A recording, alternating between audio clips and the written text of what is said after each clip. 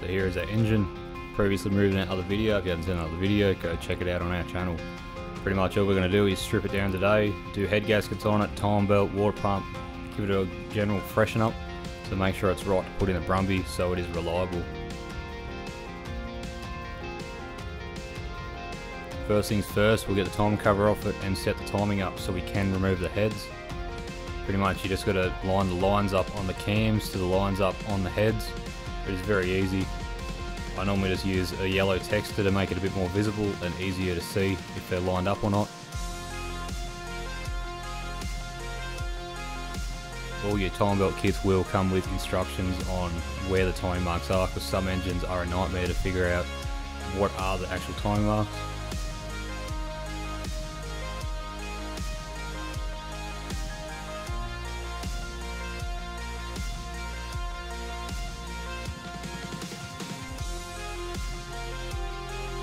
The Repco timing belt kits are pretty good. Don't use their brake pads though, they are fucking shit. So on all EJ engines that are manual, they normally have a little cover that runs across where my fingers are there. And what that does is, when you tow start a Subaru that's manual, when they start or fire, if they backfire and that, they will jump teeth on the timing belt.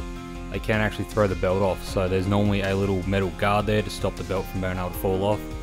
But if you don't set them up correctly, they will wear the timing belt out. So I'm assuming that the person that done this belt last time just didn't know how to set it up, or just couldn't be bothered, so they didn't put it back on.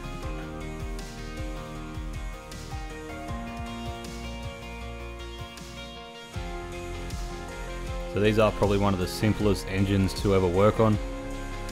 This video is sped up, but it took under 20 minutes to get the heads off it.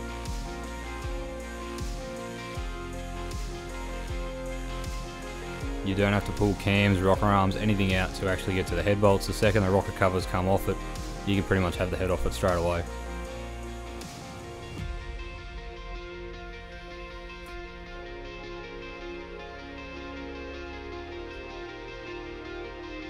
So there we have the world's most muddy, disgusting EJ block. It looks like they were just filling this up with water out of a horse trough. It probably explains the horrific filler cap on it. As you can see there where my hands are, those little ports there are where the oil goes through the block to the heads. Now that is why these engines are known for leaking out of the head gaskets. Just because the coolant and oil always sit in it, and you got to remember they are horizontally opposed, so there's always oil sitting there. Whereas in an inline or V engine, oil and coolant will, pretty much gravity will force them back down, whereas gravity is pushing them out of the head gasket.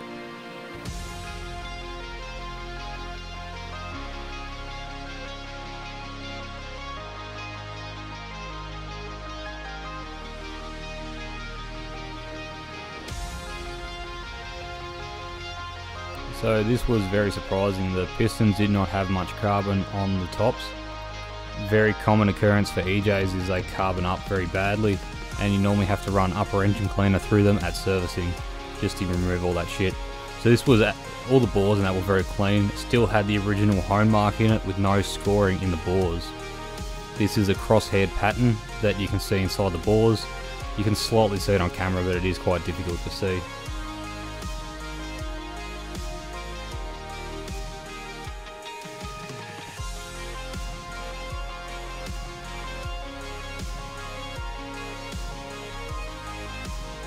There was a slight ridge at the top of the bores, but it wasn't anything to be worried about. That's just caused from where the piston goes to the top of it and then kicks back down.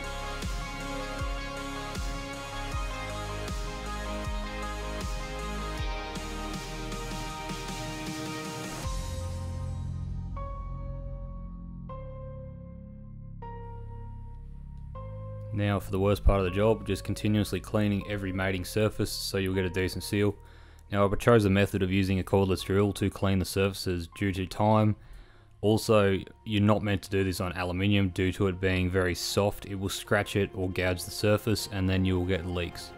Now I didn't really worry too much about this because I wasn't pushing hard on it, and I was also using a very light scour brush to do a light scour, I'll say. Nearly the same things you use to wash your dishes. So it wasn't hard enough to destroy the aluminium. And also the gasket will take up any small imperfections in the mating surface. I've done it quite a lot and never had a drama with any leaks or anything like that due to using it. Now you're probably thinking why your auntie's uncle's cousin's brother always said to machine aluminium heads and I did not. So as you can see in one of these clips, I put a straight edge across it and checked the run out on the head to see how warped it is. This is done by just using a straight edge and putting a feeler gauge underneath it to see if it's still within spec. The heads on this was not warped at all, and therefore I did not worry about getting the machine. Also the cost and time of getting the machine, and we cannot do it locally in our town. So before you put the head gaskets on, make sure they are warped the right way around. I know some keys and that you can actually put the head gasket on backwards. Before I put the head gasket on, I like to use normally contact cleaner or something like that to actually clean both mating surfaces.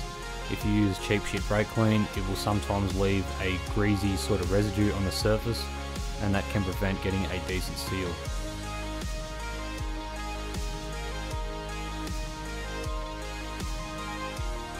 You'll also note that I am reusing the head bolts.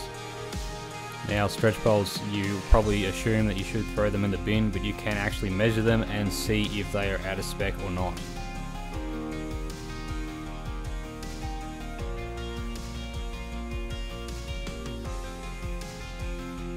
Now I normally just use them with a rattle gun or impact to get the head bolts in till they touch. Do not tighten them up like this. There should be a torque procedure in with your head gasket kit, or you can find them in the workshop manual. If you don't know how to use a torque wrench, you might as well just tighten them up with a rattle gun.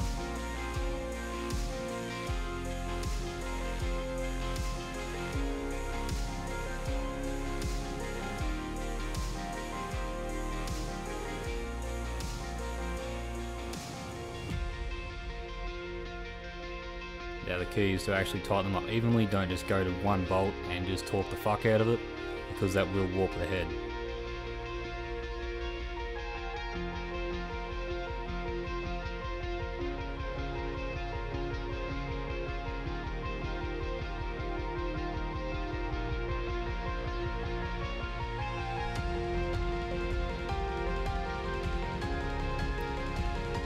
Note how you don't just reef on the torque wrench, because this will give you an inaccurate reading, and as I said, you might as well just use a rattle gun to tighten them up.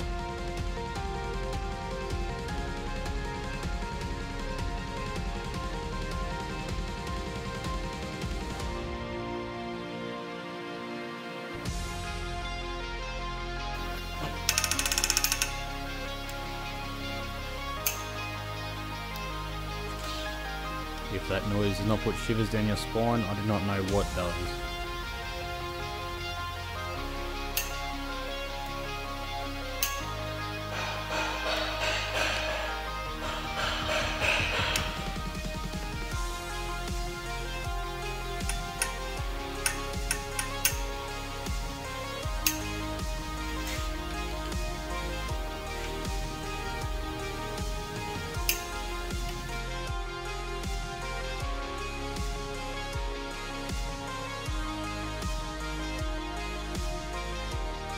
Now, since I do not have an angled torque wrench, I just draw a line at 90 degrees on the bolt.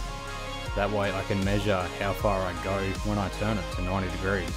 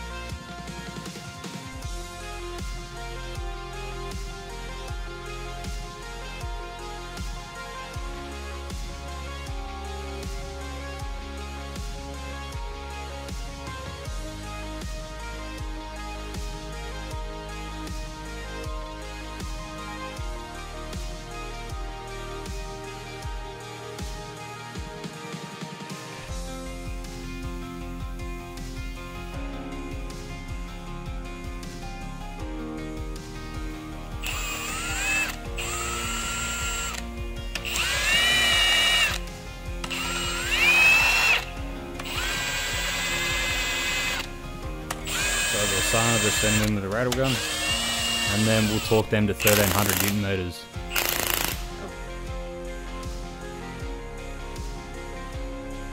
Probably actually use a torque wrench.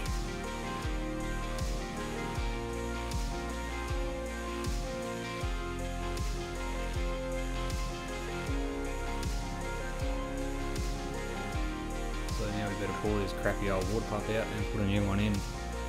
Now, pretty much everything on this engine, we went to Repco.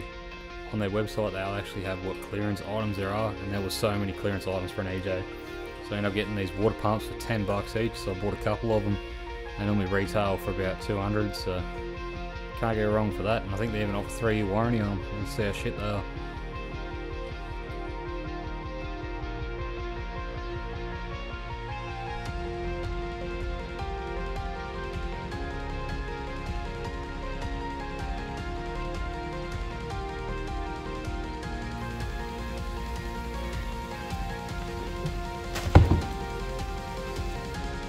So I didn't put a thermostat in it for the reason that I forgot to order one, and I'm not going to put that old shit one back in it, so when I order one I'll put one in it.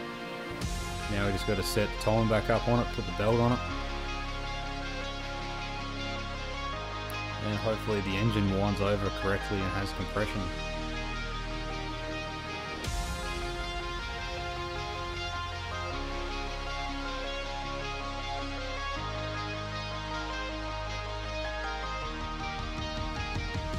Now for the worst part of setting up the tappets, pretty much you just got to do it. The exhaust valves will tighten up and your inlet valves will go looser. I just do this by winding the engine over till the rocker arms are on the rock. They're pretty much, you can grab them and they're loose, and then you can adjust them. This is a shit job, but this engine is the quietest one I reckon I've ever done. I don't know how the fuck I got them so good, but they're just spot on.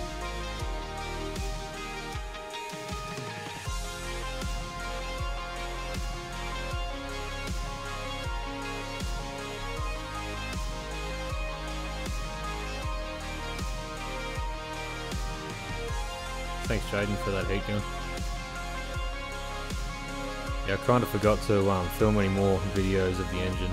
We'll do a big 0 to 100 time in the fucking mad Brumby. Speedo's out by about 10, so 90 k's an hour is 100.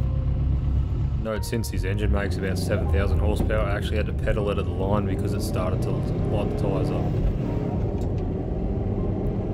This is also flat foot.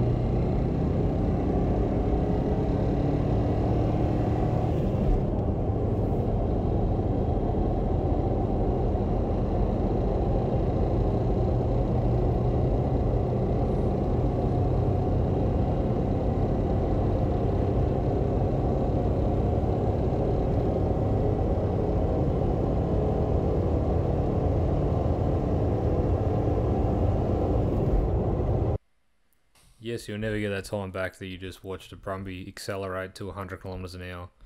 It took like 35 seconds, hence why it is getting an EJ. Thanks for watching, like and subscribe. I have to wait till it fucking draws right here.